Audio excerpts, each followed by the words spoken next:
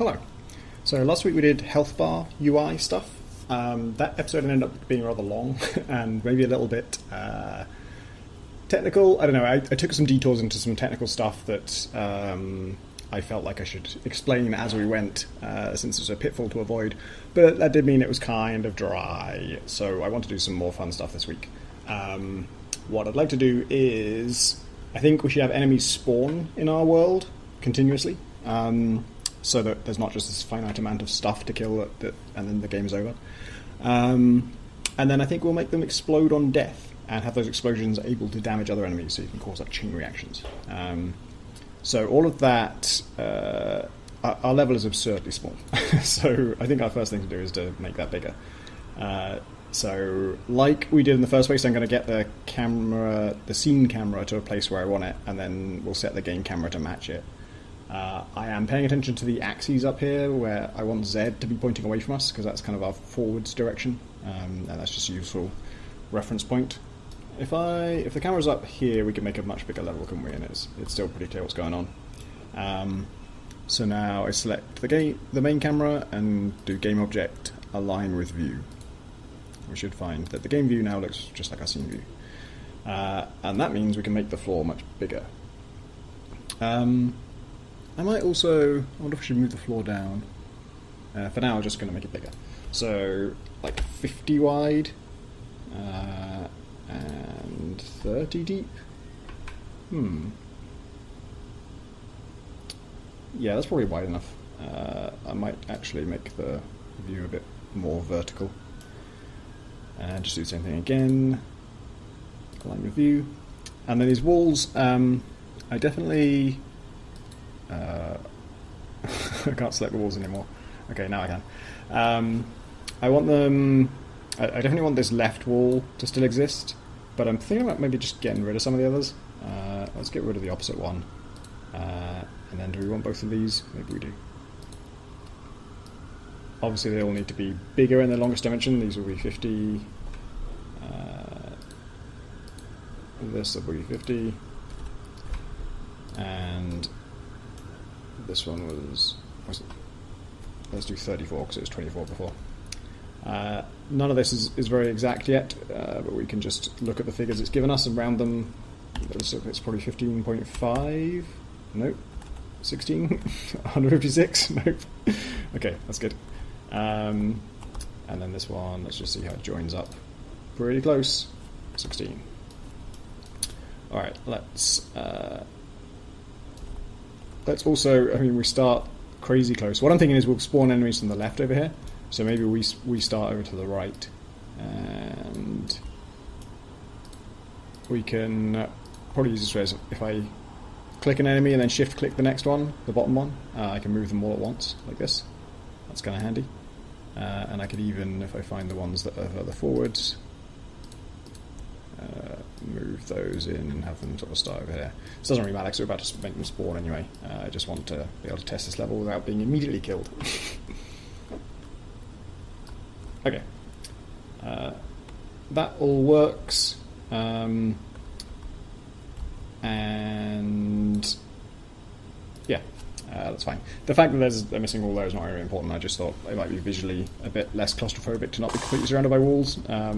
I don't think we can fall off it yet. We might look into stuff like that later. But we want something that spawns enemies. And I think that if I right click on my scene and say game object, 3D object, let's do a cylinder, because I want it to look like a pipe that kind of spews them out. It spawned it right on the camera there, which is, I always forget, like, you can do it via this menu, or you can right click on the scene, you can right click on here, you can right click on the top on the scene word itself. I feel like one of these must create it as some kind of same location, but every time I do it, it's at some ridiculous position. It's never at 0, 0, 0, which is what I always want. So, what a pipe that's going to spew them out. This is the wrong way around for a pipe, isn't it? So let's, if we want to rotate it, I guess we can do this with the tool, actually. If we click on these arrows here, we're in rotate mode, and then we can... actually, I should bring it into our field of vision, at least. And then we'll rotate it so that it kind of points out of the wall.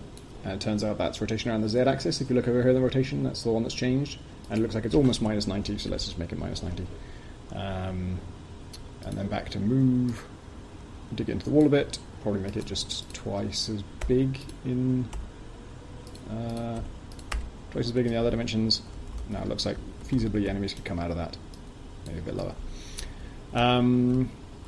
Yeah, that's all we're going to do with that for now shape-wise, and then I'm just going to go add component, new script, and we'll call it enemy spawner. Yeah. And when that's finished creating it, maybe it has already. Nope. We can double click it and it'll come up with an error. No, it's not an error, that's just the last time I had this open it was with a different version of the project, so it's warning me about that. So, our enemy spawner. We want to spawn enemies. So the first thing it needs is a reference to the enemy. So if we do a public game object right up top, enemy prefab, we will set that in the inspector. I guess let's just do it right now. I don't typically do things this way, but it probably is a good habit when you define a public variable like that you intend to hook up to a prefab. Might as well do it right away, because you are going to forget. I forget this at least 50% of the time. So, sorry, just to cover what I did there. Having created that public variable created the slot there for one, and I've just dragged that enemy prefab from the project folder into there. Remember, again, don't drag it from the scene, don't even drag, this is blue like it's a prefab. Well, it's from a prefab, it isn't the prefab itself. This is the only thing that's the prefab itself. So, we've got a reference to the enemy we want to create, and then the other thing we need, I think, is a public float of seconds between spawns. And we're not going to set that here, we're going to set that in the inspector. I guess, true to what I just said, let's do it as we go. And while we're at it, let's rename this cylinder to enemy spawner. Did we actually create a thing? Did we fail to save it? Failed to save it. Seconds between spawns, should we do just 1 second? That's pretty rapid, but these are small enemies.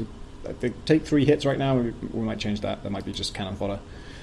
And now, so this is a timer. This is, remember we use these for how often we fire bullets. And as before, let's separate this out to put these two variables together. This is our player class. And in order to have our bullets fire at regular intervals, we needed seconds between shots, which is a public float, which we're going to set in the inspector. That's the sort of standard, almost like a prefab. No, that's a weird way to think about it. That's a fixed value, and then it's not going to change while the game is running, is what I mean. And then the other one we created was a seconds since last shot, which is, we didn't make that public because we're not going to set that up front. It's not about configuring our player and the rules of the game. This is a thing that's going to tick down while the thing is running. So for a timer, you almost always need this. You need a standard for what the normal time is, and then you need a sort of tracking variable to track what our current time is, because you almost always need to keep both variables around. So back on our enemy spawner, we've got seconds between spawns, which is the public one, that's the standard, and then we'll do float seconds since last spawn. Should we do that? Yeah. Yeah. And then we'll just do seconds since last spawn equals 0. That isn't strictly true, we didn't just spawn one, but we don't want to spawn one immediately, we want to wait the normal period. And then we could do all this stuff in update. I think we'll do it in fixed update. So if I type fixed update, and then it auto-completes and creates the whole function for us. And I want our, let's see, I want our seconds since last spawn to be increased by time.fixed delta time. Now I can't remember if we've done any time stuff in fixed update, so I'll write this as a comment just to remind us. Fixed update happens the same number of times for all players, so it's a good place for gameplay critical things. And if you are doing any time stuff in fixed update, you don't want to write time.delta time because that is meaningless. Delta time is the amount of time since the last update, but we're not in update, we're in fixed update. So we want to know the amount of time since the last fixed update. And if you're really sort of engaged with this stuff and you're thinking about it, you might ask me, hey, why is that a variable? Isn't the whole point of this that it's fixed? Yes, good question. It is fixed for our game while our game is running, but in Unity you could change this value if you wanted. We've actually done this with Technical Breach Wizards. I can't remember why now. I think because we have a lot of slow-mo stuff. Fixed delta time, I don't know what the default value is. It might be something like 30 times a second or 15 times a second. If you're doing super slow-mo stuff, you've sort of locked this in place that fixed delta time happens a certain number of ticks in game time. And if you're slowing all that down, you can get jerky motion, so you might want to change it. Anyway, you don't really need to know that, but just thought that's a question you might have. So, seconds since last spawn is being increased, and then we want to check if the seconds since last spawn is now greater than or equal to seconds between spawns, then we're going to spawn something. So again, that pointy bracket and an equals, that means greater than or equal to. The equal to thing is not critical here. You could take that out and it'd still work. And then two things we want to do here is we want to instantiate an enemy. So instantiate enemy prefab, and we'll do it, we have to specify a position and a rotation. We're going to give it our position for now, and our rotation, which is transform.rotation. That's spawn the enemy. The other thing we need to remember to do is reset the timer. Seconds since last spawn is now 0, because we just spawned one. If you don't do that, you'll get a lot of them. And is that more or less it? Yeah, that seems like everything.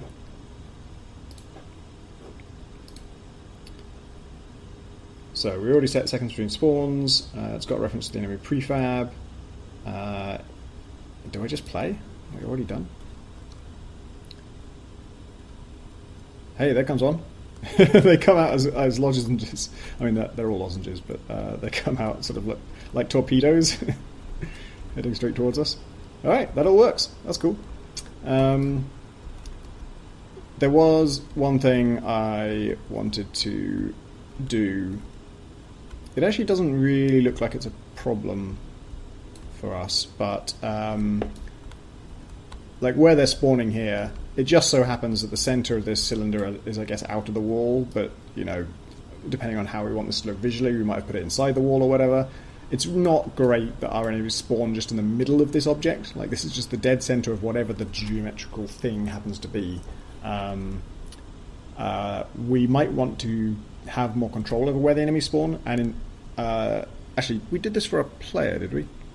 Did we do this for a player? Where is our player? I guess not. Oh yeah, I know. So when we spawn a bullet for the player, we just add one to our location, don't we? So it comes out in front of us. If you want finer control over something like that, which we will here, you can create an object, like an empty object that just hangs in space, that's where you want the thing to appear. And it's quite nice to do things that way because you can see it visually, so you can kind of know what you're doing. So our enemy spawner, I'm right-clicking on it, and I'm going to say create empty there. And that will create an empty game object that is a child of the enemy spawner. I believe we covered parents and children before to some extent.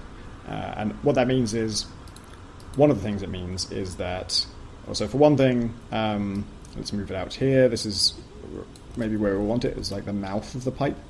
One thing it means is that as I move the pipe around, the empty game object moves with it, because it's a child of it. It's and let's look at coordinates. This enemy spawner's coordinates minus 24 something, minus 2 something. This empty game object, its coordinates are 0, 1, 0. Those are totally different. It should be 24 units away, right? That's because all of its coordinates are relative to its parent. So, and that's true across the board. Anything, when you're looking at transform, it's always telling you where it is relative to its parent. And actually, I don't know if this is technically true in code or whatever, but really all these things in our scene are children of the scene. and so all their coordinates are sort of relative in some abstract way. You don't need to think about that. But yeah, when you're looking at anything that's nested in this way, that's the child of a parent, all of its coordinates are relative to its parent, and so are its scale. So if you make, if we ended up making this thing, we have made this thing 2, 1, 2. If this thing was a cube, let's try this. Let me explain what I mean. So we are going to use the empty game object, but just for now, to illustrate something, I'll create a cube. Look, I created a cube. That's not a cube, is it? That's a cuboid at best. It's shorter in one dimension than it is in the other two. And yet, look, if I look at its scale, 1, 1, 1. That's saying it's completely even in all dimensions. Well, the reason is its parent is distorted in this way. It has weird scales. And actually, this is... we don't need this cube right now, but in the future, we will get in the habit of making the parent object be empty. So we created a cylinder to do this. Another way we could have done it is created an empty object in the scene, and then within it, then you can click on it and say 3D object, cylinder, and now the cylinder is a child of an empty object. The reason to do it that way around is that you care what the cylinder looks like, so you're going to want to tweak all of its rotations and scales and all that stuff, and that's fine. The parent game object is going to stay... You know what? Since I'm telling you to do it this way, let's just do it this way. Yes. I know how to do this, but I'm figuring out what's the clearest way to show you how to do it. Maybe I'll just start again. We're just going to delete this. We've got all our code and stuff. The hard part is already done. But I'm going to do things in a way that I believe is better. So we start by creating an empty game object. We're going to add the enemy spawner script to it. That's the thing we already wrote. We just need to set up the references again, so we drag in the enemy prefab there. Second string spawns 1. And this would work fine. This is just an empty thing now. We can't see it, but it will still spawn enemies. But yeah, if we want it to look like a cylinder, we right-click on it and we go to the 3D object cylinder. And now we're going to futz with all this, aren't we? We worked out it was 90 degrees in the Z rotation. It's useful to have a visible thing because it's very hard to tell where something is in 3D space. And yeah, we do our 2, 1, 2 scale to get it looking the way we want it. And now, yeah, this is a better way to do things because... Is it a better way to do things, Tom? Yes, it is. I just need to set this position to 0, 0, 0. I didn't realize it hadn't started there. And yeah.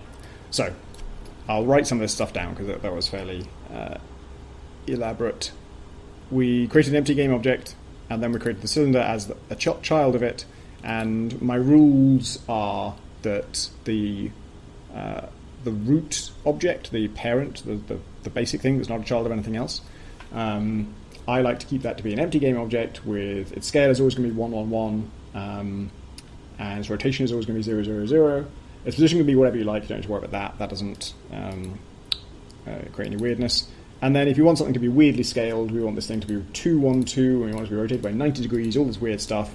That's all fine. We can do that when it's a child of something else. We don't really want to be creating children of this, because then that's when you get that weird thing of, like, you create a cube within it, and the cube is weird. Why is the cube weird? Oh, actually I want it to be cuboid, so I guess if I increase the y coordinate by 2, but I don't increase the other ones, now it looks in paper like it's distorted, but in practice it looks real, it looks uniform. That's all a bit of a mess. So, I wasn't going to... as you can tell, I didn't plan to get to this episode, but yeah, I think this is a good practice to get into. Let's make things empty game objects, and any visual elements we make as children of them. And then the thing we were in the middle of doing, which we will still do, is we're going to create another empty game object within it. And this is just this free-floating point in space that we can move wherever we like. And I want the script to reference that. So we are going to edit the script again, and I'll just do public game object spawn point, and when we instantiate, instead of using our transform position, we're going to do spawn point dot transform dot position, spawn point dot transform dot rotation. And once it realizes we've done that, we get a slot for it, and now I'm going to drag this game object into that slot, and I'll call this spawn point. So you can have, it's pretty easy to just have lots of different children all within a parent and position them all manually, and they're not going to sort of interact with each other in any scary ways. If I nested that within the cylinder, that sort of works. It doesn't really matter that the scale thing will be weird because it's an empty game object, but it's kind of getting yourself deeper and deeper into the weeds. In general, you do need to parent things. You need things to be children of things, and that's very convenient. It's nice that I can move this around, and all of its children parts move with it. But you don't want to do a lot of nesting, and you especially don't want to be nesting stuff under things that have custom scale and custom rotations, I think. So that's our enemy spawner. And we can just check that the enemy does kind of come out the front of it. Yep. That wasn't causing us any problems before, but now we can be sure that an enemy spawning there is not going to be clipping through the wall or causing any weirdness. So that was pretty easy.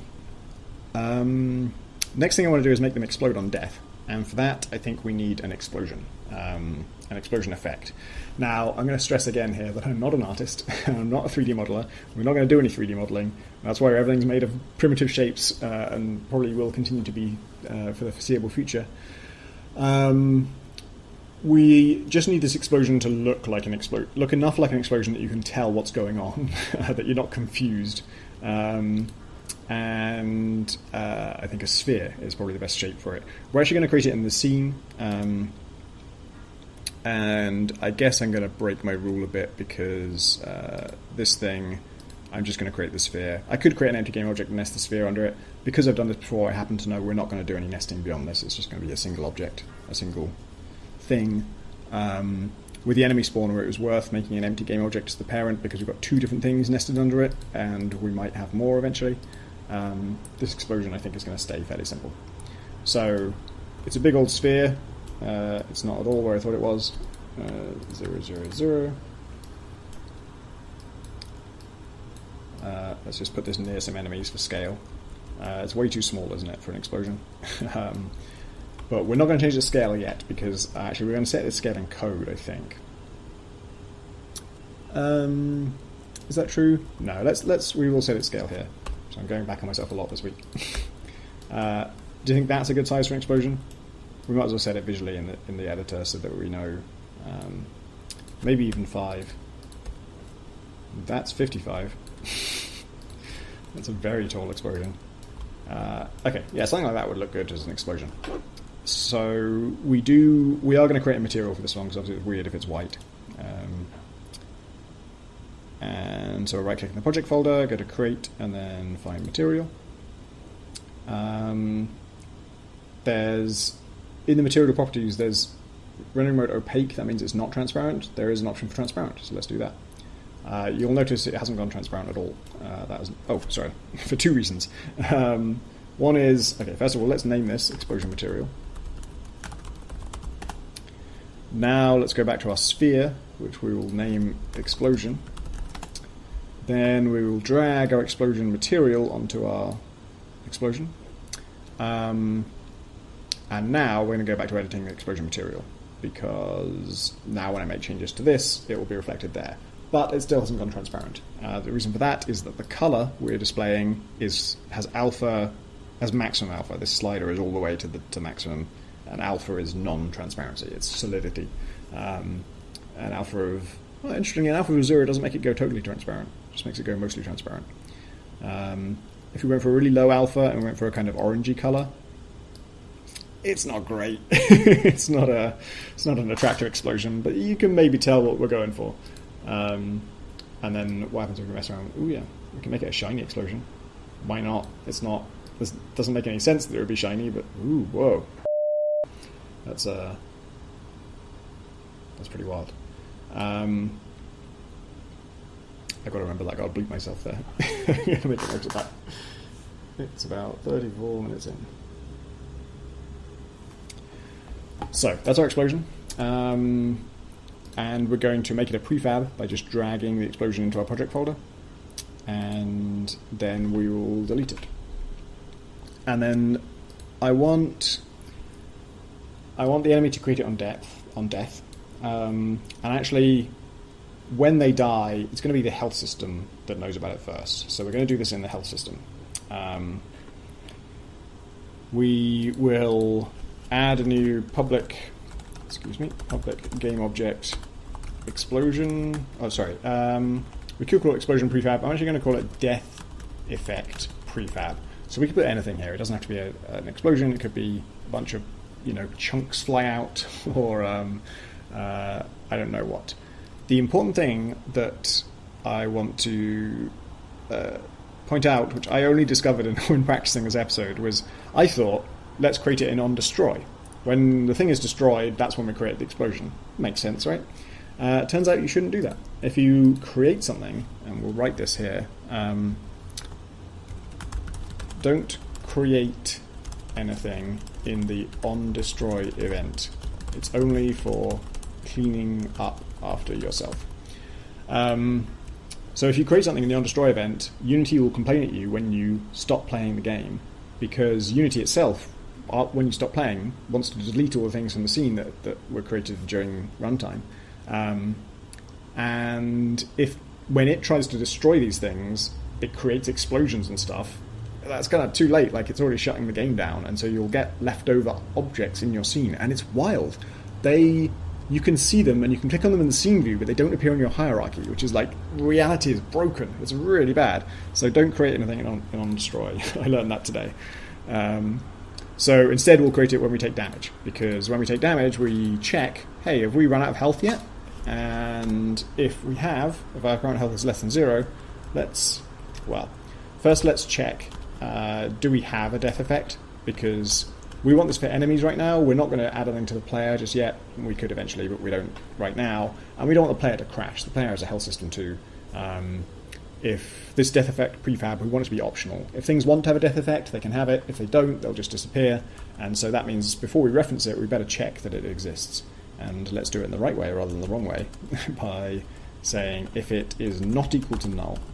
So remember that exclamation mark equals means not equals to. The exclamation mark means not in general. And null means it's not set, or it's been destroyed, or there's something wrong. So if it isn't nothing, then it exists, and then we will instantiate it. Instantiate death effect prefab at our transform. Nope, not transparency mode. Transform. There's something I'm doing here that I might not have pointed out before, which is when I'm in the middle of something and it's not giving me autocomplete for some reason, like I've messed up and I've gone back. Let's see if I can do that.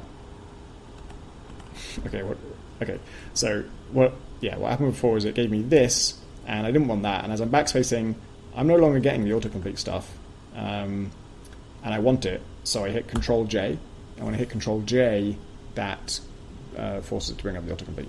Yes, I meant transform dot position, transform dot rotation. These are all the properties of whatever game object the health system is on. In this case, it will be the enemy. And that's it, right? We still destroy ourselves. There's an obvious problem with the explosion prefab itself, which we will discover when we play, I'm sure. But yeah, even though you can't create things in onDestroy, it's perfectly fine to create one and then immediately destroy yourself. And onDestroy will run right after, but that's fine because the thing we want to stop is when Unity comes to destroy it. We don't want that to end up creating some things that Unity doesn't know how to destroy. So, on our enemy prefab, and again, be careful not to change one in the scene, change the prefab itself, which is in the project folder. Find their health system. They've now got a slot for a death effect prefab, and we're just going to drag that explosion in there. And see if that gets created at least. No. Object reference not centered at an instance of the object. Is that going to be the explosion prefab? What's that? My health bar. its health bar doesn't exist. I'm not really sure what that is. Let me figure out what's going on here. This did not happen in my test.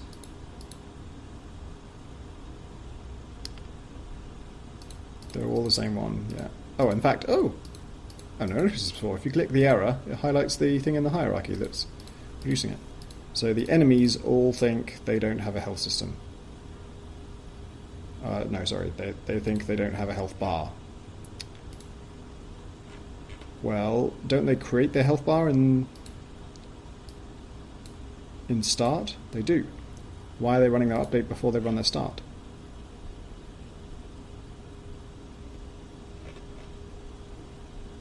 Let's just try again. Clear this.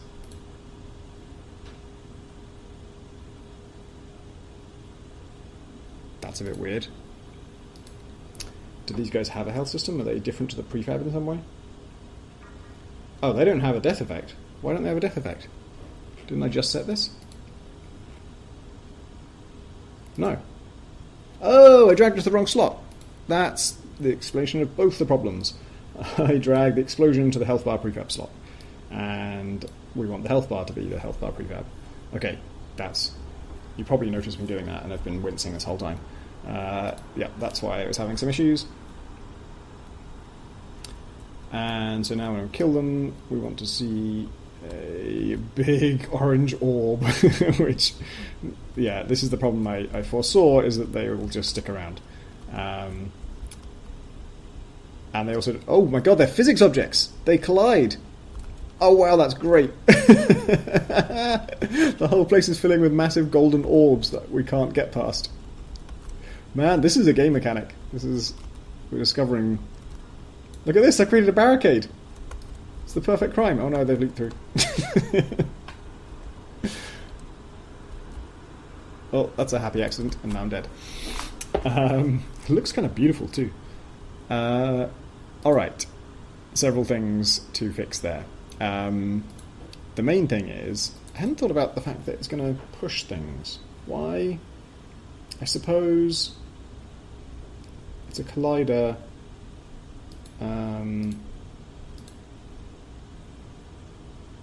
Yeah, I guess we need it to be a collider because we want to check whether it hits something, because we're going to have it damage stuff. Oh, is trigger, there we go. If we click is trigger, that will mean that it's still a collider for detection purposes, which is what we want. We're going to have it detect whether it hits something, but it won't block things. That is the distinction. So, to make our explosion behave the way we want, we're going to give the explosion a behavior. So, new script, explosion behavior. And similar to the enemy spawner, we're going to need a timer, because we want it to go away after a while. Let's do public float seconds to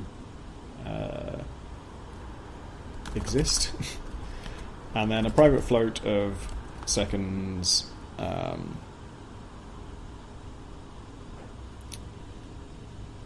seconds alive. Does that work?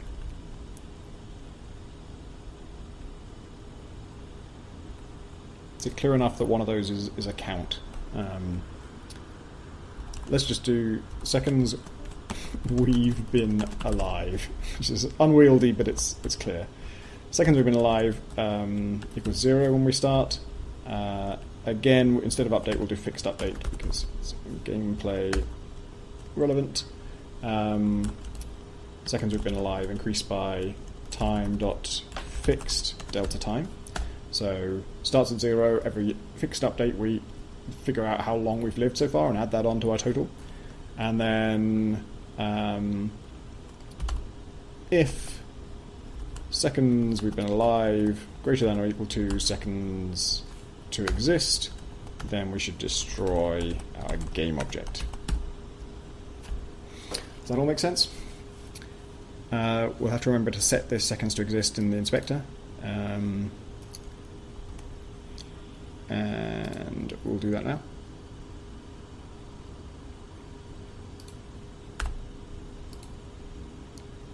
And I'll just very quickly test this. I don't think there's anything too difficult to grasp there. Oh, I can check two things. I can check, do they get destroyed? They do. And can we move through them? We can. It's a little bit tricky to show it conclusively, but I can move through those if I'm alive. Alright, so another thing we could do is let's have them do damage first. So do you remember how we detect whether something has collided? We do on collision enter, and as soon as it knows what we're saying, we hit enter, and then the whole thing comes up. We can refer back to let's see, do we have collisions in player behavior? No, we have them in enemy behavior, don't we? In enemy behavior, oh, this is another shortcut to know. What I did just there was I hit Control-T and then just started typing. And if you type, this will find variable names and all kinds of things, but I'm usually using it to type in the name of a file, and it's better than going to the open menu because you don't have to get it exactly right. You can just start typing and it'll be like, oh, you mean enemy spawn, enemy behavior, and then just choose that. I meant enemy behavior, and I just wanted to remind us of what we wrote there before, which is in our on-collision enter, we look at their game object, and then we get a component on it, and we check whether it's null, and then we do some stuff to it. We're going to do something very similar here. We are going to say, let's define a new variable of type health system. We're looking for it, whether they have a health system. So we'll call it their health system. And where are we going to look for it? We're going to look for it on the collision.gameObject. That's the object we collided with. And on that object, we'll do getComponent, and we're looking for a health system. So you can kind of chain things together this way. We know that we have this reference to a collision. We know the collision has a game object, and on a game object, you can always do getComponent, and the component we're looking for is a health system. So this is us trying to find it, and if we do find it, we'll store it. And then we want to check, did we find it? If their health system not equal to null, then let's have them take some damage. Their health system dot take damage, brackets 10, a lot of damage, enough to kill these enemies. If we have a boss that might have more than 10 health, and so an explosion is enough to kill them, but feels like it should do significant damage. I think in Spelunky explosions do 10 damage. Yeah, does that all look right? On collision enter, look for a health system on the thing we collided with, if it exists. In fact, while I'm saying this, I'm going to write it out. Look for a health system on the thing we collided with. If we found one, give it a lot of damage. And so this should mean their explosions kill other enemies now.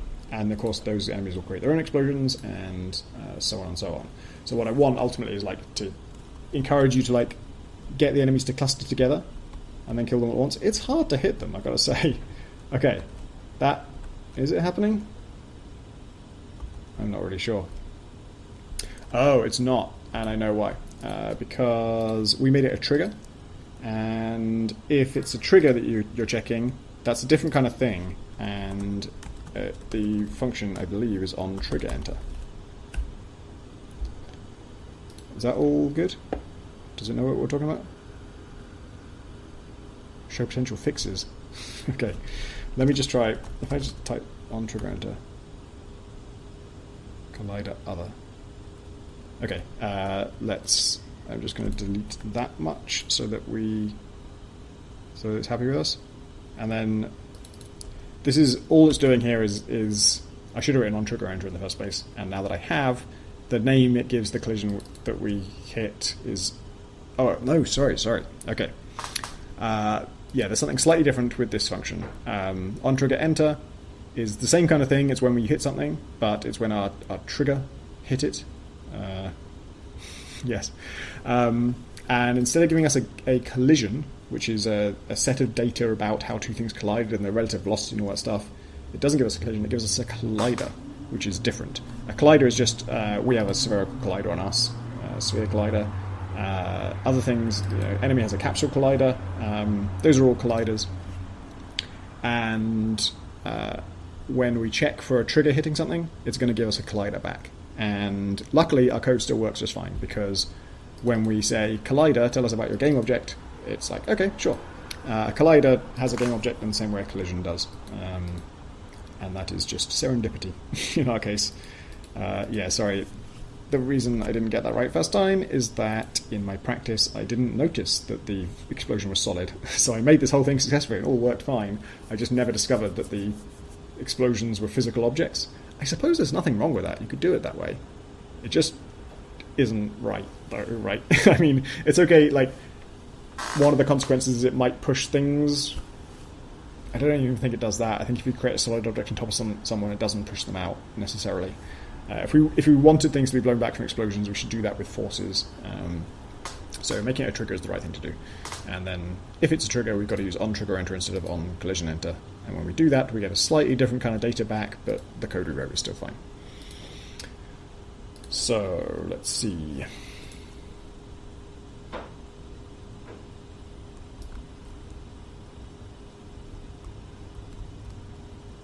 Okay, yeah. It's like, one of them died on the spawn point, and that's killing all of the others. I've gummed it up. Yeah, that's not the reason that's not going away. It's not a bug. It's that every new one is killing the old one.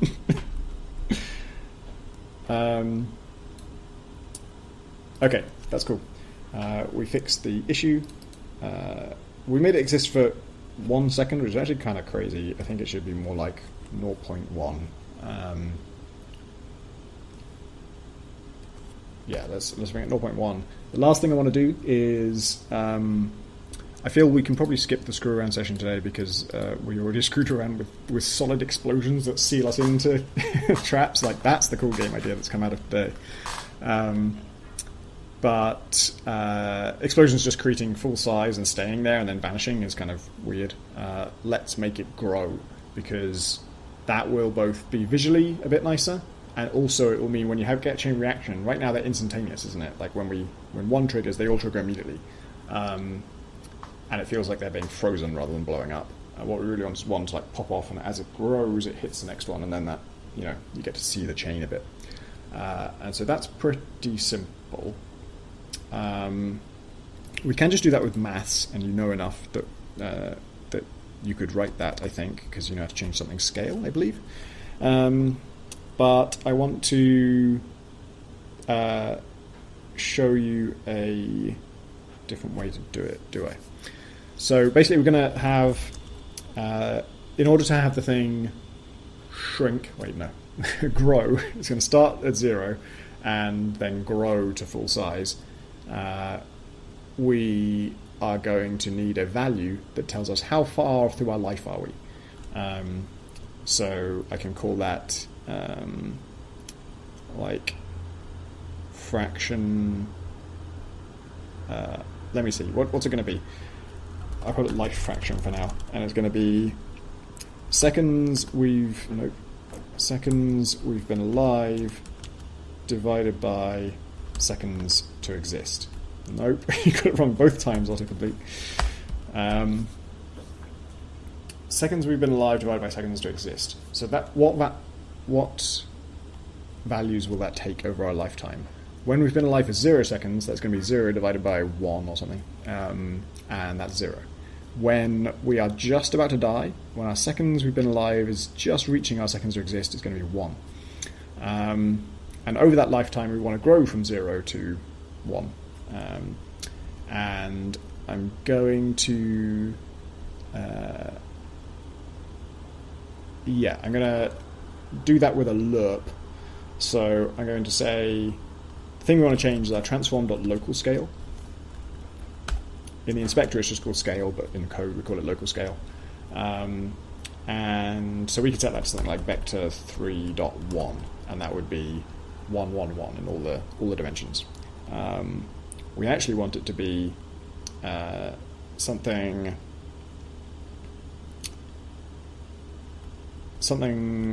that changes over its lifetime. What I'm realizing as I type this is that we could just do vector 3. No. God. Just trying to think of the clearest way to write this. Let's say, basically, I'm hoping to teach you a bit of code that's useful elsewhere and not just in this situation. So one thing I wanted to define is what's the max scale we're going to have, and that is going to be vector3.1 times what did we set it to in this vector? It was actually 5 in all dimensions. So vector3.1 times 5, which is just 5, 5, 5. That's the biggest we want it to get. And then to have this vary between 0 and the maximum scale, we do vector3.lerp brackets. Lerp is short for linear interpolation, which doesn't really help you. What it means is it smoothly scales from one thing to another. And in order for it to do that, we need to give it a starting value, which is vector3.0 in our case. We want to start at 0. Its final value will be a max scale, which we just defined. And then the last value you give is, they call it t, and it's a value that must be between 0 and 1. And when it's at 0, you'll get the first value. When it's at 1, you'll get the second value. And when it's anywhere in between, it will smoothly scale in between. So that's really useful in loads of situations. And we are going to feed in life fraction there. That's why we made life fraction. We've got this thing that's between 0 and 1. Actually, it doesn't have to be between 0 and 1. If you go over, the lerp will, if you think about like, okay, 0 is at 0 and max scale is at 1. If you go to 2, then you go to double max scale. So you can do that kind of stuff. It doesn't actually come up that often, I find. I'm rarely using a lerp in a way that where we're ever going to go outside of the 0 to 1 range. But just so you know that that's not a crime. You can do it that way. So yeah, this should just mean we grow over the course of our life. And then at max size we'll be destroyed. Yeah. And just in case it isn't clear, what we write in code is going to override whatever's here. So the fact that we're in 555 here doesn't really matter anymore because our code now controls scale. And it's not the case that if I set the scale in code to 1, that it would be 555 because that's, you know, the 1 times the normal scale or whatever. That's not how it works. It will override that with the absolute values. So I also want to decrease the health of these things because they're kind of difficult to kill. Okay, there we go. Yeah, there's something. That's a very rapid explosion chain. Yeah, it's kind of scary to get them like this. Okay, let's try and get the biggest horde we can before detonating it.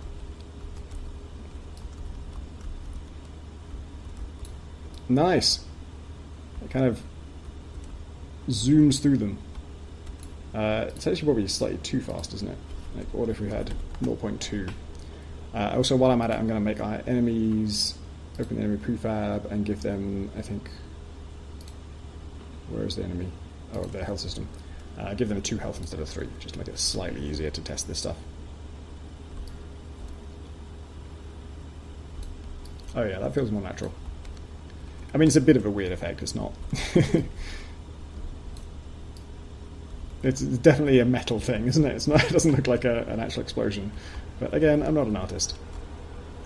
But trying to set up a chain reaction is pretty satisfying, and I could see that being, you know, a fun part of a game with more surrounding it. But yeah, I think that's probably enough for today.